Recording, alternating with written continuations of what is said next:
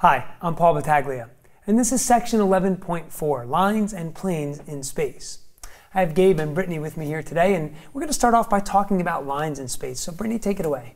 All right, so when we were talking about lines in 2 dimensions, we were able to find the slope and then get an equation for the line. Okay. Well, now that we've added another dimension to this, we are unable to do this. So now, how do we do this? Right.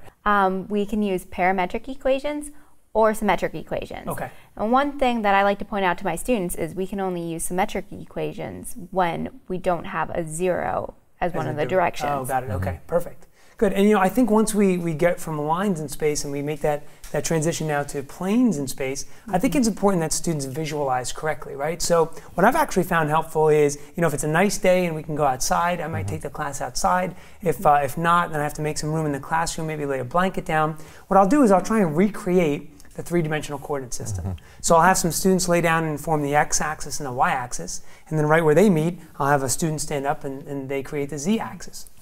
And then what I'll do is I'll take some type of a flat object. I would tell them maybe in class, imagine this is a solar panel, but maybe I'll take a piece of paper, or maybe I'll take something else, and I'll kind of lay it kind of on a slant, and I'll say, now this is what it means to have a plane in space, And I think that actually gets us ready, Gabe, then to talk about the intersection of these planes. So sure. Talk to us about that. So in 2 dimensions, we have 2 lines intersecting, right, and that forms a point.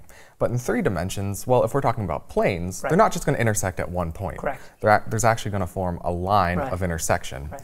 And the book doesn't discuss it much, but it might be worth mentioning that when you're talking about 2 planes intersecting, well, you don't just have the one case where they do intersect and you get a line. Right. You could have the case where these 2 planes never intersect. Correct, right. And it's not necessarily calling them parallel, but it's sort of the same idea. You can have 2 planes which don't intersect.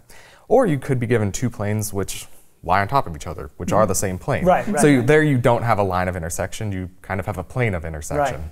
Perfect things to point out for your students. And I think a good way maybe to bring it all together and end the lesson is with a neat little activity here. And so I have what we call tapered bread pan. And if you don't have this available, they're pretty common, but if you don't have this available to you, perhaps you have a tapered wastebasket. And I think the reason I'm really highlighting the tapered idea is because what we're really looking to do in the end is have students actually find the angle between 2 planes on this pan.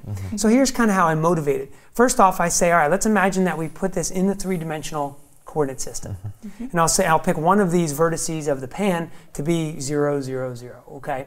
When I do that, then we may even measure some distances along the pan, and then I'll ask them to go ahead and use what they've learned to find the angle between 2 planes. But right before I have them do it, what I'll tell them is, the reason that we use this math, guys, is because if I asked you to find this angle and just gave you a protractor, you'd have a little bit of a problem, Yep. And then the only way that you can maybe even recreate this is to get a bunch of different paper out, I guess, and try and reform this. But let's deal with what we have. This is real life. This is the pan we have, and so let's try and model it after what we've learned, and try and put all that into good use. So I hope these tips have been helpful for you, and you find much success in section 11.4.